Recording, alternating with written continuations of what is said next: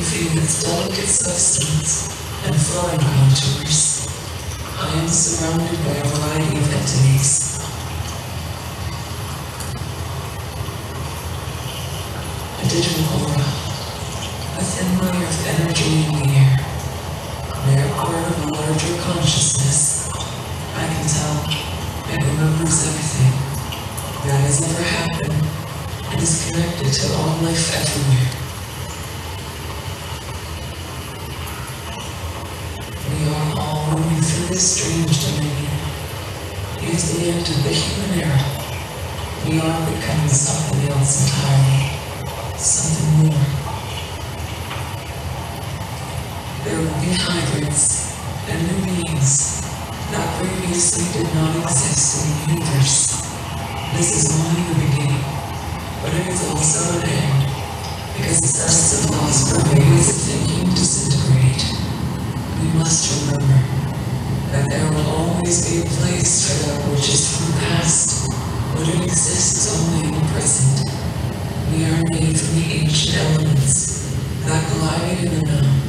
Visions, delusions, past traumas, our minerals, the places where we come together to share stories and dreams, are now becoming our canvas. They are where we will make our mark. They are becoming more than just places.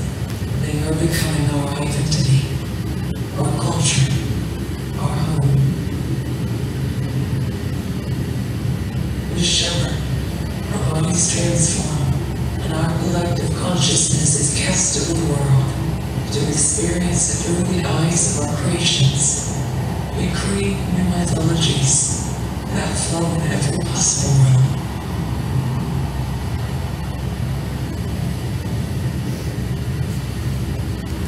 We mutate through these artifacts and share a physical manifestation of the stories of our roots. These will be the symbols we can see, home, and experience for ourselves, but they are now dismantled, expanded, and renewed. We need to have the desire to find a new representation for our own experiences of order, horror, beauty, exhilaration, and inspiration. We build a new place upon the breeder and universes.